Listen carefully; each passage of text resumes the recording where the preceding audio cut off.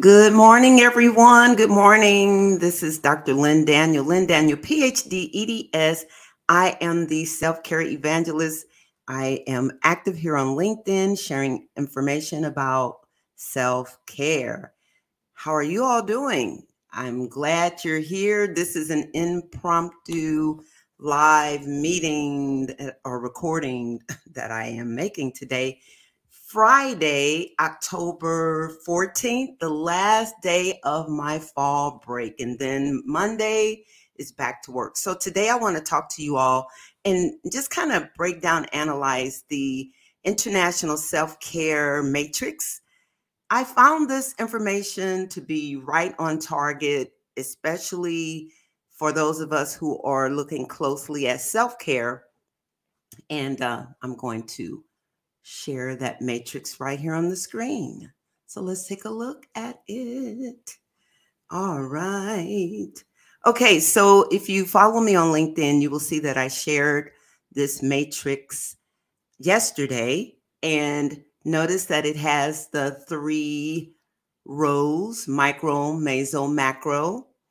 But then embedded in those 3 rows, you will see that there are 4 categories or areas that need attending to. I call them levels because they seem to be um, moving from lower level 1 up to level 4.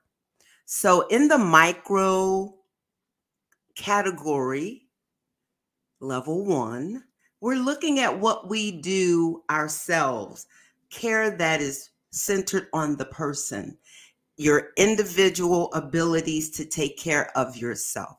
What do you know how to do? What can you learn to do? And you'll see those 7 pillars that I presented earlier in the week on Tuesday at my live. The 7 pillars fall in this category of micro, the person-centered care. I think these 7 pillars are right on target.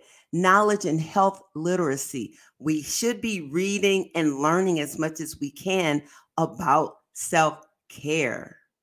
Mental well-being. We should be identifying what our needs are and taking care of those needs. Physical activity, moving our bodies, stretching, healthy living, eating right, having proper self-care routines, interactions that are healthy for us.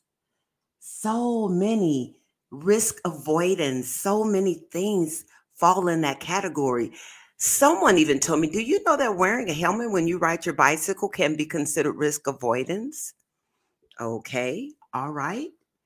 Then good hygiene, having your personal hygiene, your cleanliness of your living quarters and your workspace, and then remaining like being careful with your self-care practices, taking your medications, and that type of thing.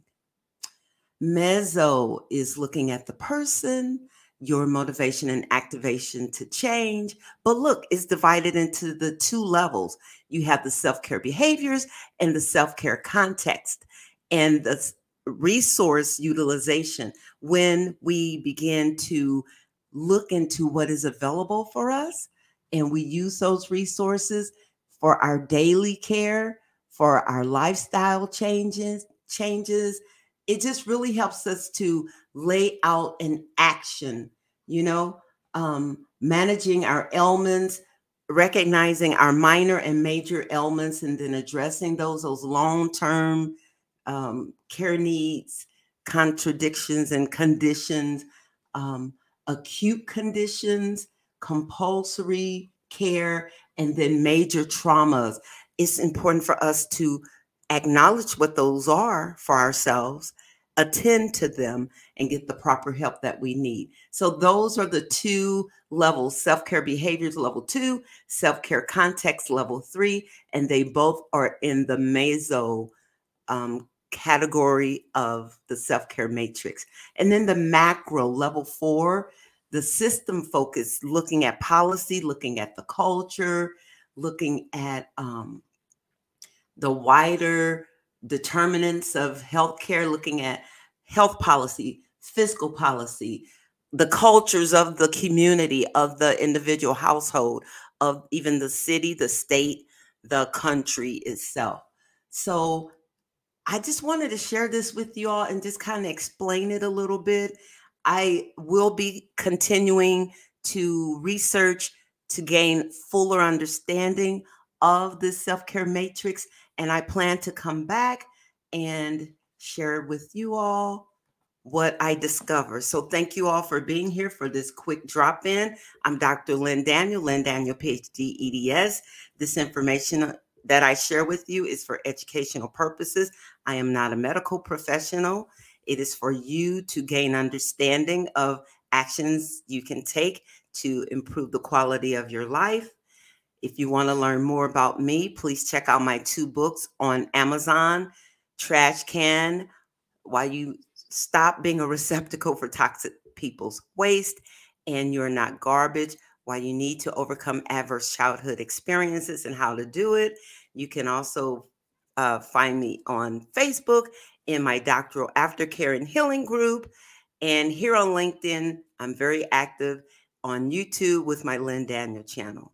All right, you all, be blessed. Have a great day. See ya. Bye.